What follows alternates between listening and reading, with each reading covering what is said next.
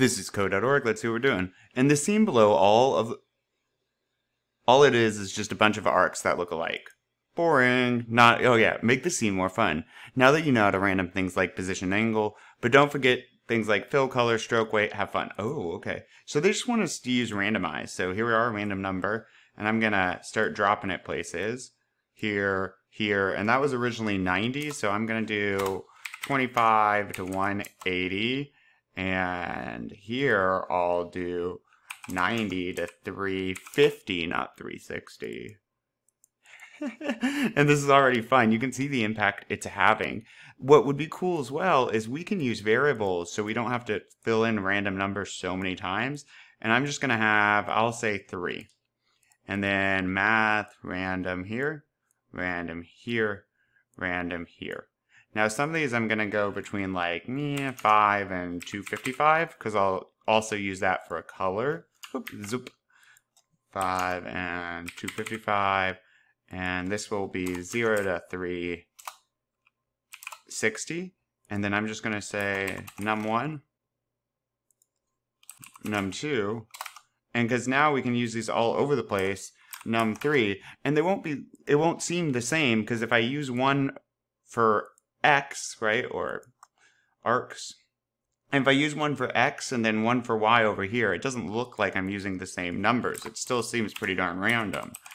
Number 1, right, maybe I use it over here for the width. Number 1's going to go there, and maybe I use it down here for the height, num1. And I could even use it for the start, right, num1. And now let's use num2 places, num2. And again, that's just going to be the random number that pops up. Num2. Now I also have this for the 360 for the whole angle. So I can use num3 for the whole angle. Num3, num3. I could also use num3 for y because y goes up to 450. So maybe I'll use it there. Let's see. Boom. And now we got a whole lot of stuff happening all of a sudden.